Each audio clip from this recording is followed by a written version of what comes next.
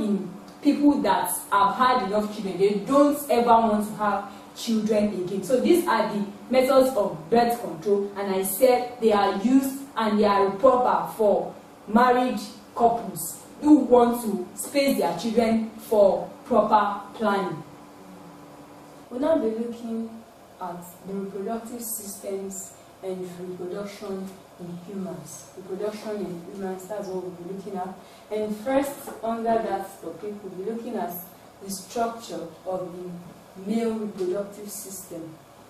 We've done this in the SS2 class, but it's still part of the SS3 syllabus, and that is why we have to go through it again. The male reproductive organ consists of the testes, the epididymitis, the urethra, the penis, the prostate gland, the corpus gland.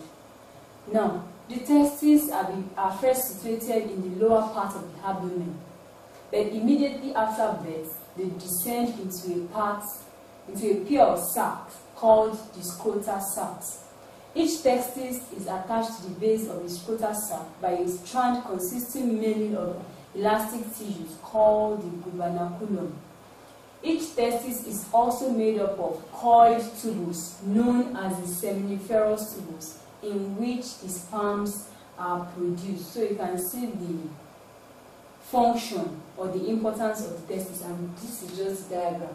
There, the scrotum is the sac, then the testis is inside it, then you see the epididymitis on top of it. Then the epididymitis is a very long coiled tube formed outside the testis but still in the scrotal sac.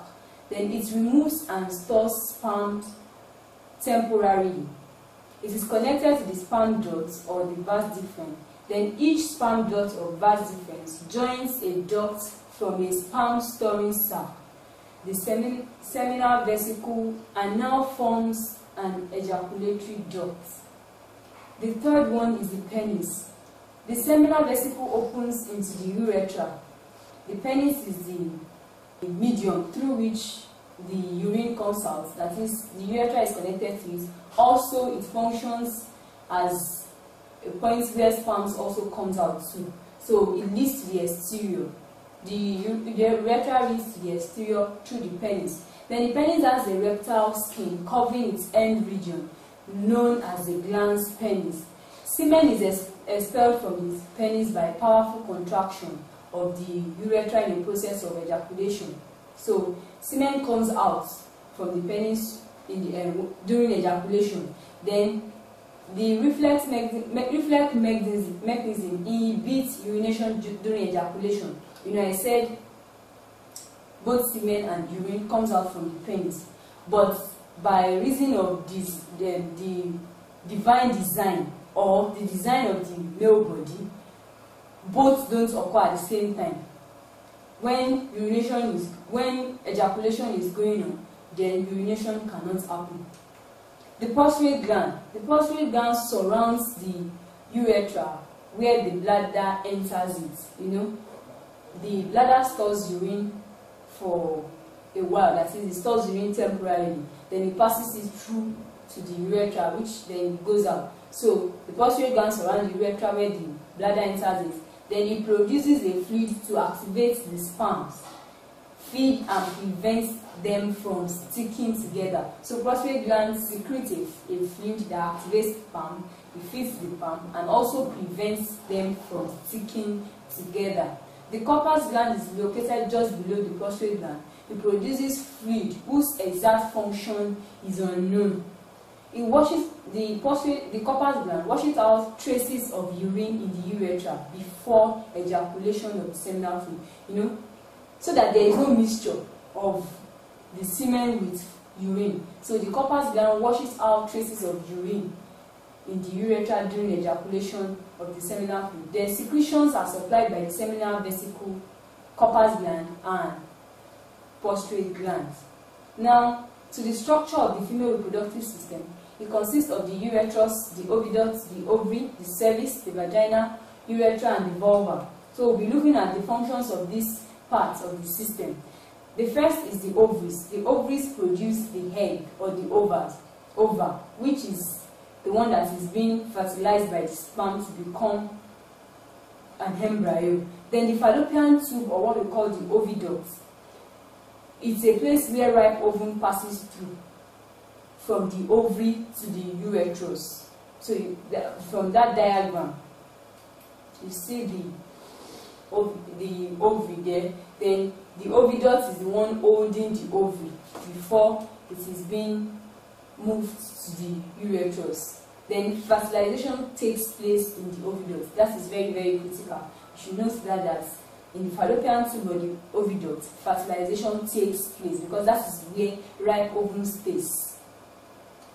Then the vagina. The vagina is the muscular tube that leads to the exterior, opening just before the urethra. It's an opening, just as we have in the penis, that is an opening to the exterior. The vagina is also an opening that just before the urethra. In the vagina is the place where the male penis is inserted during mating or sexual intercourse. Then the vagina is also the passage for fetus during childbirth, during birth. So vagina is also called the birth canal because that is where the fetus passes through. Then the vagina may be partially covered at the entrance by a thin mucous membrane called the hymen. It's usually filled with blood. It is found in females that have not had sexual intercourse.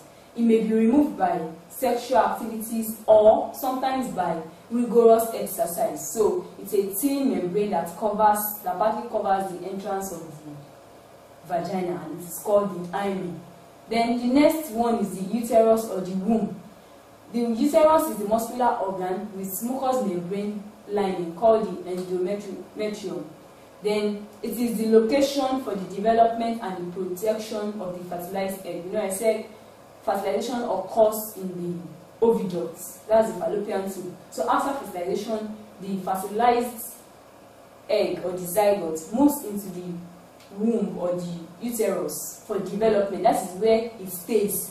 That's where the zygote stays till birth. It is during birth, maybe when birth process is about to start, that it starts moving from the womb. So that's it. The womb is the place of protection and development for the zygote. Then the uterus divides many times to make a ball of cells called the embryo. The cervix is the lower narrow end of the uterus, that is of the womb. It leads to the vagina. The cervix is the entrance of the womb, like an opening to the womb. That's where the baby will come out through the cervix when the cervix opens. Then the cervix also regulates opening and closing of the vagina during childbirth.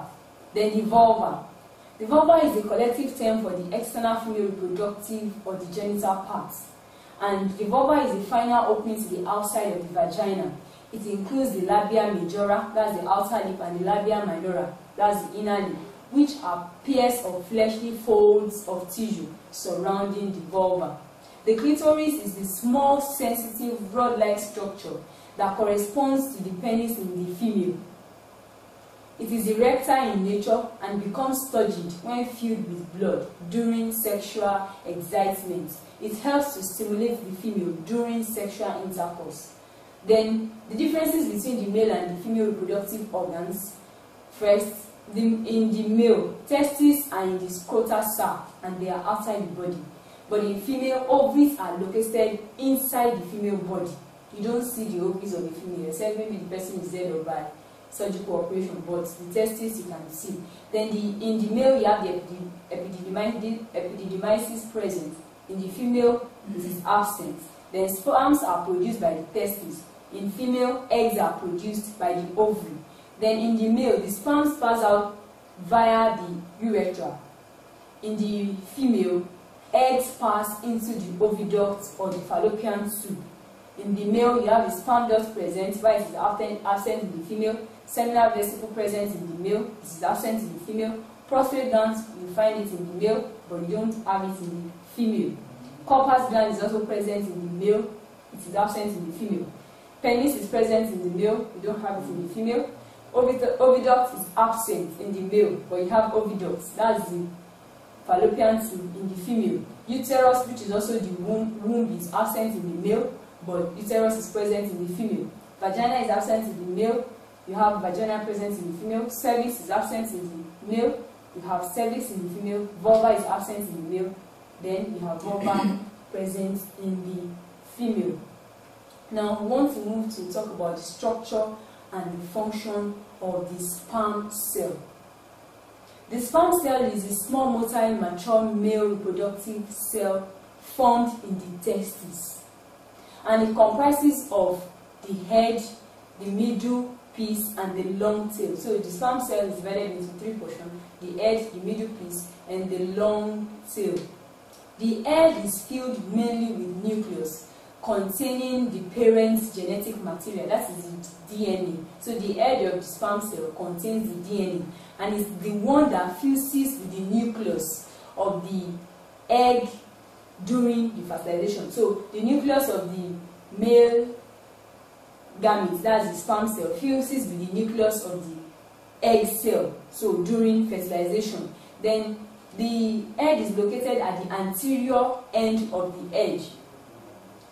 You have located at the anterior end of the egg is a projection called the acrosome. It forms a thin cap over the nucleus. The acrosome contains lytic enzyme which dissolves the egg membrane, thus enabling sperms to enter and fertilize the egg. So this acrosome is the one that breaks the edge of the egg membrane, so it is easy for the sperm to penetrate through the egg and fertilize it. The middle piece contains mitochondria that is rich in respiratory enzymes, and it generates energy used by the sperm cell to swim towards the egg. You know, the sperm cell has to swim into the female